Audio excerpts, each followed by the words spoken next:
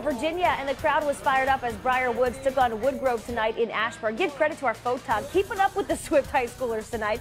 Game tied at 7 in the second quarter. Jake Maffey to Tristan Carter, a 12-yard touchdown. Briar Woods up 14-7 at the half, and they would start the second half with a bang. Josh Thomas takes the kickoff, finds a seam, and boy, nobody's going to stop him. Off to the races, the junior would go 75 yards to the house. The return put Briar Woods in front 21-7. They would not look back, winning this one 35-14. Here's Coach Charlie Pierce on the big kickoff return.